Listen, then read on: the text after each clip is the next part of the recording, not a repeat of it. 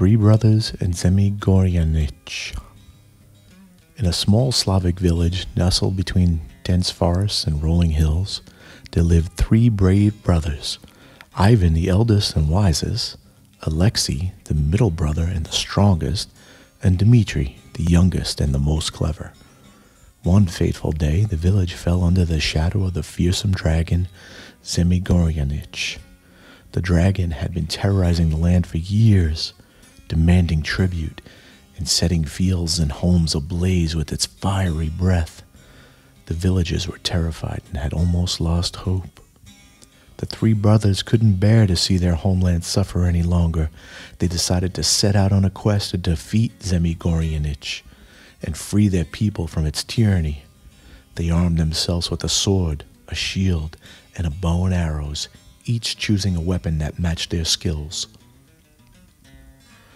The brothers journeyed deep into the dark and forbidding forest where the dragon was rumored to reside. Along the way, they encountered various challenges and magical creatures, but they relied on their wits and the strength of their bond as brothers to overcome them. Finally, they reached the dragon's lair, a cavern hidden deep within the heart of the forest. As they entered, they were met with the sight of Zemy Gorynych, a fearsome beast with three heads, each more menacing than the other. The battle was fierce and intense. Ivan, the eldest, used his wisdom to strategize and plan their attacks. The middle brother wielded his strength to fend off the dragon's fiery breath and deadly strikes. Dmitri, the youngest, used his cleverness to shoot arrows into the dragon's vulnerable spots. For hours they fought with all their might. Despite the dragon's formidable power, the brothers' determination and unity were stronger. One by one, they managed to sever the heads of Zemy Gorynych. As each head fell, a magical firebird emerged from the dragon's body, and these firebirds soared into the sky, signifying the end of the dragon's reign of terror. The village rejoiced when the brothers returned as heroes, and they were celebrated for their bravery and unity. They not only had defeated Zemy Gorynych, but had also shown the importance of family bonds and unity in the face of great diversity. And so the tale of the three brothers and Zemy Gorynych became a cherished Slavic story, a reminder of the enduring power of family, courage, and determination in the face of the most formidable challenges. Thanks for checking in with us today at Orc Soup of the Dragon Soul. That's a great Slavic folktale about a great multi-headed dragon.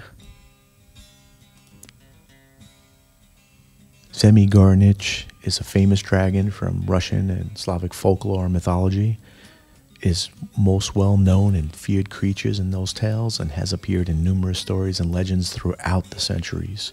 He's typically described as a multi-headed dragon, often depicted with three heads, but sometimes with more. Each head is believed to have its own personality and characteristics. The dragon's heads can breathe fire and spew venom. He is malevolent and a destructive creature. It is known for terrorizing villages, kidnapping princesses, and causing general chaos and devastation wherever it goes, robbing Wendy's and knocking over 7-Elevens. In some tales, Zemy Gorynych demands tribute from the local population, and failure to provide it can result in the dragon's wrath. And now, many of the tales feature brave heroes or knights who undertake quests to defeat Zemy and rescue captives. These heroes often rely on clever tactics and magical assistance to combat the dragon's formidable powers. And like many dragons in world mythology, Zemy Gorynych has weaknesses that heroes can exploit. Common weaknesses include the vulnerabilities in his head, the central head, that being often portrayed as the primary head, and use of specific magical weapons or spells to defeat it, or occasionally a robust redhead. In Russian folklore, it is sometimes seen as the symbol of chaos, evil, and the forces of darkness. Its defeat by a heroic figure represents the triumph of good over evil and the restoration of order. There'll be D&D stats and ecology to follow on another video. But for today, that's it. Once again, tickle that like and hit that subscribe. It helps. Maybe tell us down in the comments what folktale you'd like to hear. Stay frosty and aware, beautiful people, and question everything. Thank you. Thank you very much.